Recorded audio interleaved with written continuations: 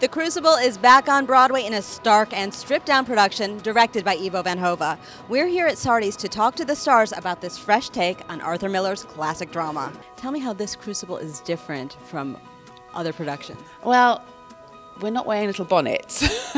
It's a world of extremes where there is extreme, you're either good or bad. You're either with us or you're against us. I mean, a lot of people have been saying that it is very relatable, sort of, to the sort of political climate, I suppose, right now, and it runs parallel to that. We've taken away those period costumes and those period trappings, and Ivo van Hove, our amazing director, has set it in a kind of non-time that could be now, that could be hard to say exactly when, or where even. This production seems to mind the grey areas of the plot. Can you talk a little bit about that? Well, Ivo said on day one that he used to think Arthur Miller was very moralistic and that everything was black and white.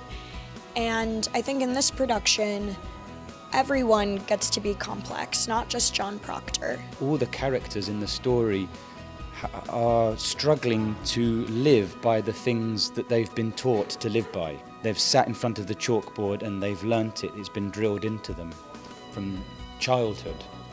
But as adults, they find themselves in a much more complicated situation where those tenets are not so clear anymore, that they're in a sort of grey middle ground where things are quite frightening and unpredictable. What do you think is the most haunting part of this production? I think whenever fear is a part of a community or a people,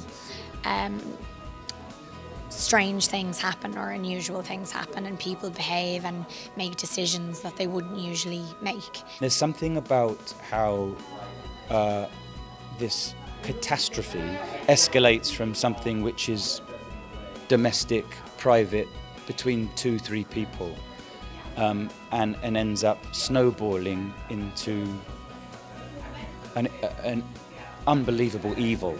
Well, what has the audience reaction been like for you? People just are quite sort of stunned by the end and very moved and a little frightened. I think it's a little scary, the play. If you've never seen the play before, you have to see the play because it is a masterpiece. Arthur Miller, absolute genius. And if you have seen the play before, this is worth seeing, I think, because you probably haven't seen it quite like this.